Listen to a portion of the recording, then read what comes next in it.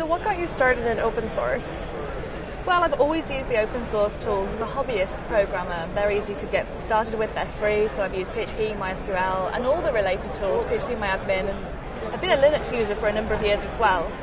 And I just eventually began to see things and fix them and kind of push them upstream. Then I got involved with Joined In, which is an open source project, and I lead that project. Yeah, so I've actually used Joined In at PHP conferences, and it's a really helpful tool. So can you tell me a little bit more about that? As being the project lead especially, I'm sure you touch all different aspects of the project. It's very interesting, and from a personal point of view, because I'm a speaker and obviously a conference attendee, but I'm also a conference organiser. Joined In is a tool which allows the attendees to a conference to give feedback to the speakers, and it's public and it's instant. So you just fill in the form and everyone can see that feedback. So speakers know what's working and what's not, and conference organisers know which speakers have worked out well, which topics have worked out well. And what I find is in the PHP community, we've raised our standard of speakers because we've got that feedback loop closed. But also, as a conference organiser, I can accept a speaker that I may not have seen speak because the community has seen them speak and can vouch for them.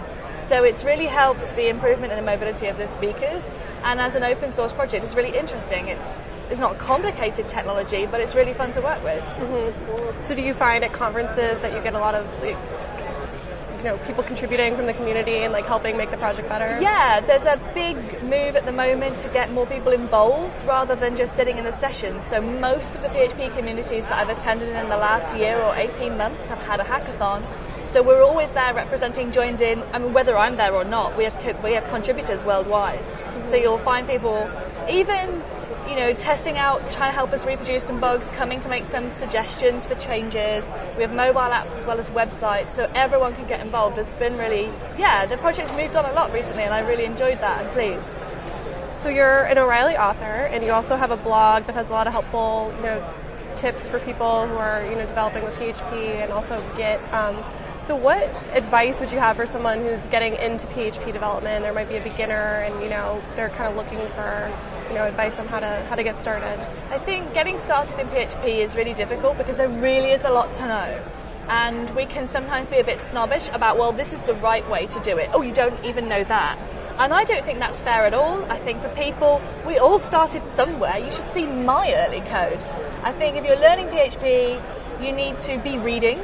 So you need to make sure that you are reading blogs. You don't have to spend a lot of money, but keep up to date with the feeds that are out there, the writers that are writing at your level, and just never get comfortable. Keep on learning. You may not be able to master all of it today, but if you can do something new this month and then maybe a new tool or a new technique next quarter and another one after that, that's how you get to the expert level. Just never ever settle for good enough. Mm-hmm.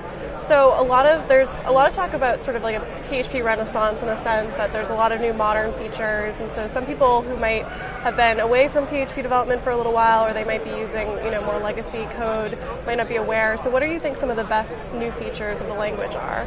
There's been quite a lot of changes in PHP in the last probably 5 or 7 years. The biggest change really is that we release much more often, so upgrades are much less painful, and we're seeing some good application of really clean features. Once upon a time, PHP's object model was a joke, and now it's great. In addition to all the standard object stuff, we also have the traits that you'd expect us to see. We have proper namespacing. Everything is set up to express things like design patterns properly in PHP. So we have that. We also have, within the language, we have a built-in web server, so built-in application server. Lots of other languages have it. PHP hasn't until now. It's really easy if you write a PHP app for somebody else to try it out and just run it on their machine. So I think that's a really big improvement. The performance has improved enormously, which I think is something we don't always emphasize, but it's a volunteer developed project and lots of people invested a lot of time and energy in improving our performance. The ecosystem around PHP is also growing hugely. Over the last 5 years, there's been an explosion in quality tools, static analysis tools, and improving our process.